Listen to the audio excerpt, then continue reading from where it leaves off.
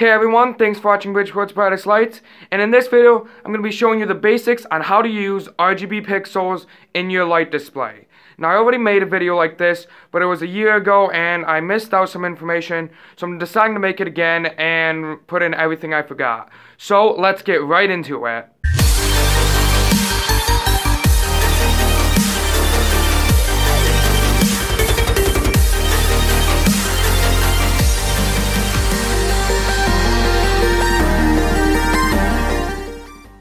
I'm going to be answering questions like, what are RGB pixels, how do they work, how do I use them in my display, why should I use them over regular Christmas lights, and what to do if I need help. Now this video will not be able to get you started up on to run a display, and it's not going to be able to cover everything, or else it would be an hour long, but it will give you the basics on how these lights work, so then you can go and watch some more advanced videos I have for each step, so you can learn how to set up each step to get the whole show running.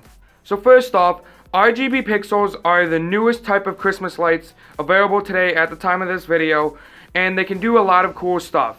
Each individual light can change any color, anytime, up to 40 times a second, or every 25 milliseconds. The way each light does that is each light, or each pixel, has a red light, a green light, and a blue light inside of it. You can turn on these different colors at different intensities to make different colors other than red, green, and blue, such as purple with just the red and blue on, or white with all three of them on. Now these lights can be programmed to do a bunch of different patterns, and the limit for them is your imagination. You can have this light flashing red, while this light is fading yellow, and this one is flashing between green and blue, and the rest is all on white. You can have them doing anything you want at any time, which makes them really cool. Now the way they do that is the lights need data, and each individual pixel has its own microchip inside of it. So you send power and data to the lights, and then the power powers the lights, obviously, and then the data tells the computer chip inside of it what color to turn on, how long to do it for, and other information like what intensity for each light. To get these lights working, you need three things. You need a controller, you need a computer to tell the controller what to do, and then you need a computer to program the lights. Now you can use the same computer that you program the lights with to also tell the controller what to do. So the first step to getting these lights to work is you need to program them. And you can use any programming software you want that you can find. What I use is a program called X-Lights. It's 100% free, it has a lot of cool advanced features, and it's constantly being worked on by a team of developers to make the software better and to get rid of all of the bugs in it. Some other cool things about this software is it allows you to add music to your program file, so if you want to synchronize the lights to music, you can do that. It allows you to upload a picture of your house, and then you could draw the pixels or the lights on your house image, so you can make it look however you want. And then it allows you to see what your house will actually look like with the lights because you upload the picture and put them all on there. Plus, the software is the most popular one used today.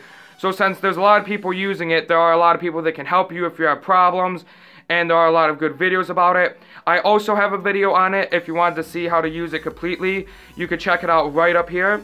It is 3 hours long, but it does go through every single setting and how to use it completely from start to finish. Now the next step in the process of getting these lights to work is you need a computer to tell the controller when to turn on the lights, and the computer will hold your program files and send them to your controller right when you want the lights to turn on.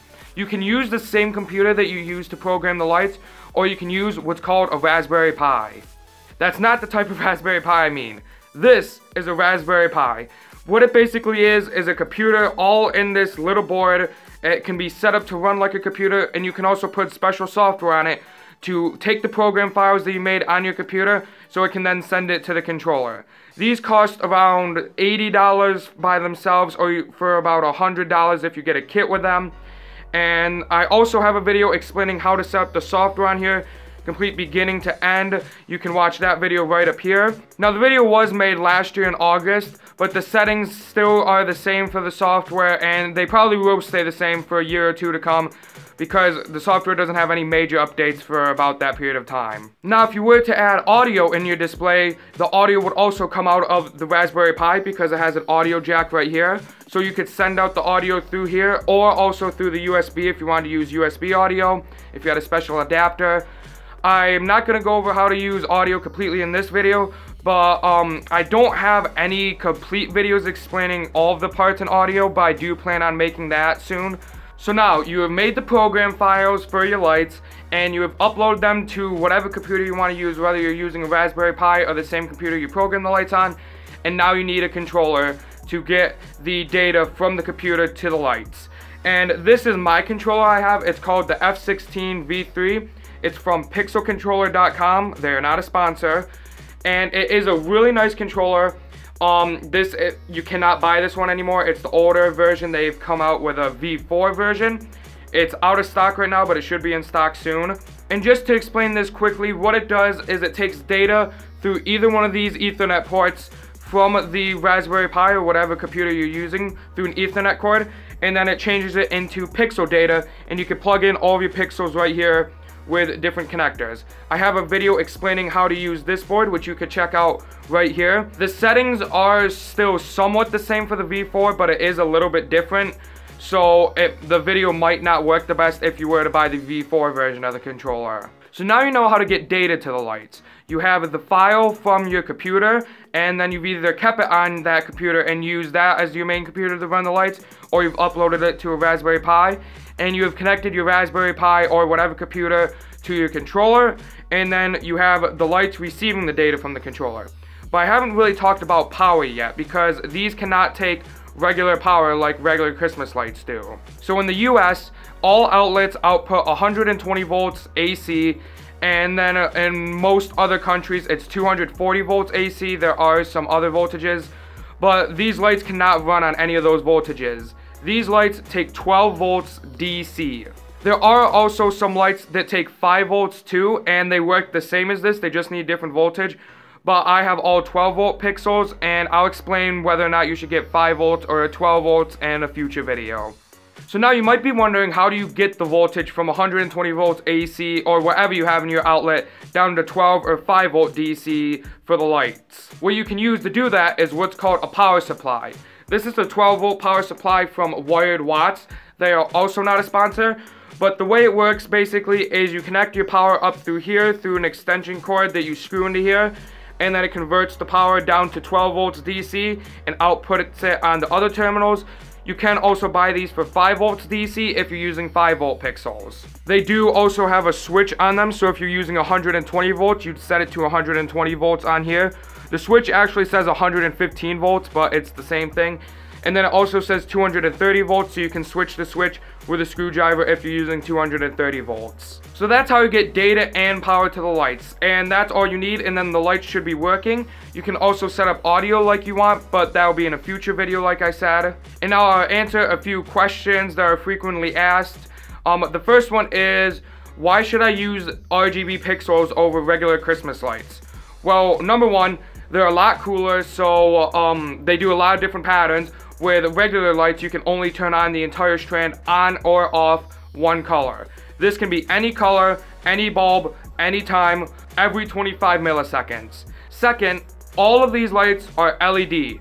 So that means that you'll be a lot happier when you take down your display and then you look at your energy bill. It won't be crazy high like with regular incandescent lights that can take a lot of power. For my light show this year, which had 4,071 pixels, it only took 7 amps of power, whereas someone I know, they put up a bunch of Christmas lights for Christmas. They did not dance, they did not do anything special, they just stayed on, and they're all regular lights, and that also took 7 amps of power, not even doing anything special, whereas these took 7 amps of power. There was 4,000 of them, and they could do a bunch of cool stuff. The third reason you should use these in your display, and this only applies if you're using music, most people use these lights anyway for their display. Not a lot of people use regular Christmas lights anymore with music. Some people still do, but more people are switching to these because they're LED and they can do all the cool patterns. So if you have a problem with these lights, there are a lot of people that can help you Whereas if you're having a problem with regular Christmas lights or their controllers that they need because they can't use the same controllers as these, there are still people that can help you, but there probably isn't as many. And then my fourth reason, and this is my favorite reason, is because you can enter into X Lights Around the World every year if you wanted to. X Lights Around the World is basically a video at the end of every year showing everyone's light display that is synchronized to the song they're using. The way they figure out the song is we vote on it throughout the year, and then we pick 2 songs. It's been 2 songs for the past 2 years. They use 2 songs, and then you could sync your lights to either one of these 2 songs, make a video, and then you could submit it to them, and then you'd be in a giant video every year, and you could see other people's display too. And I've entered the past 2 years, and you could see my house here and here.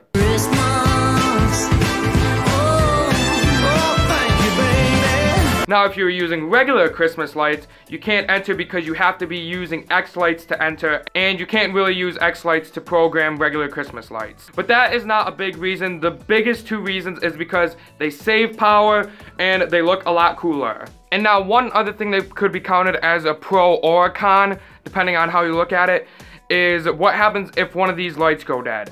So if a light goes dead on regular Christmas lights, it's harder to figure out which light is dead because the entire strand usually turns off. But it's somewhat easy to fix because you could just buy a new strand, or you can go and look for the bulbs to try and find which one is blown. Whereas with these, it's easier to figure out which bulb is blown, but it's not as easy to fix these.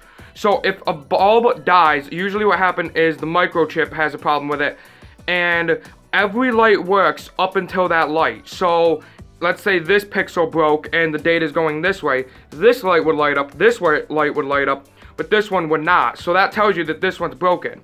Now to fix it, you can replace the entire strand if you wanted to, but usually what you have to do, because it's in like a certain prop or something, is you have to cut the wires on each side of the pixel, and then you have to solder in a new pixel. Keyword is solder. You have to solder them in, you have to heat shrink it, so that could be a little bit difficult. So you can consider that a pro or a con, however you look at it. I consider it a pro because then you know which light is the dead one because it doesn't turn off the entire strand. Another con to these is they are extremely expensive compared to regular Christmas lights.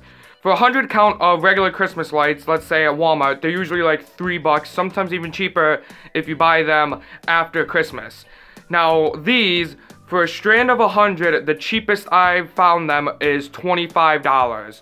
And that's because each bulb has its own microchip. It takes a lot more to make these, and they can be a lot more expensive.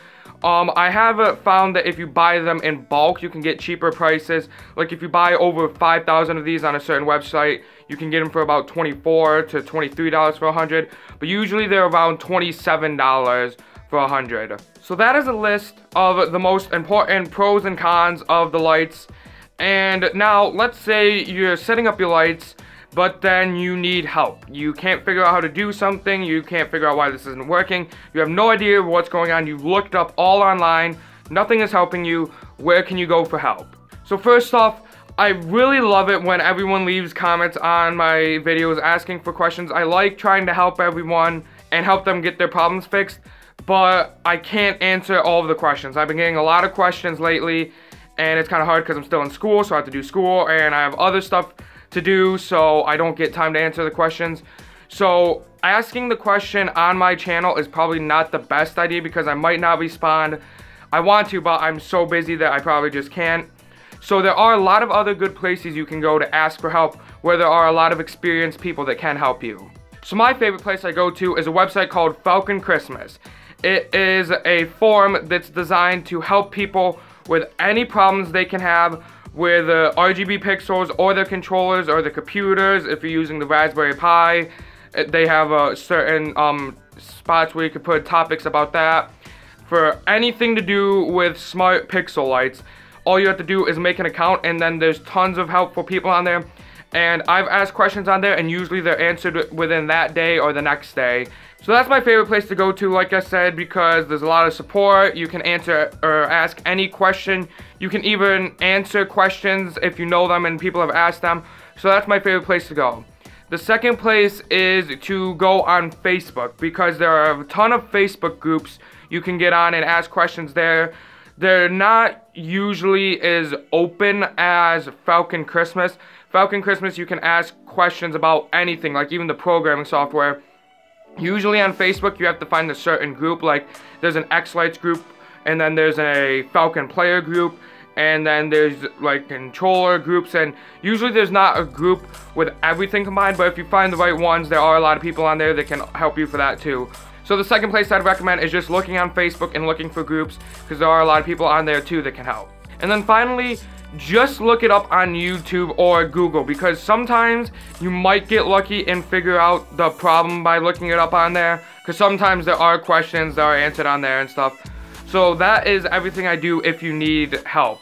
First, look on Falcon Christmas if for some reason no one can answer your question there, which is very rare for that to happen. Then maybe go on a Facebook group or something, and if all else fails, you can look it up on YouTube or Google. So that basically concludes the basics on how to use RGB pixels. They are really cool lights, and they can do a lot of patterns and a lot of cool stuff, but there is a lot of work, like I said. Now, with the information I gave you in this video, you cannot start with these. There's still a lot of stuff you have to set up for these, but I am going to be making more basic videos on each individual topic, so you can figure out how to do that.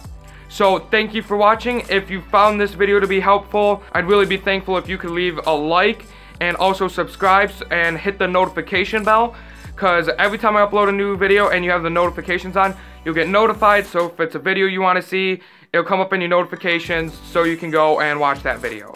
So thank you for watching, and I'll see you next time.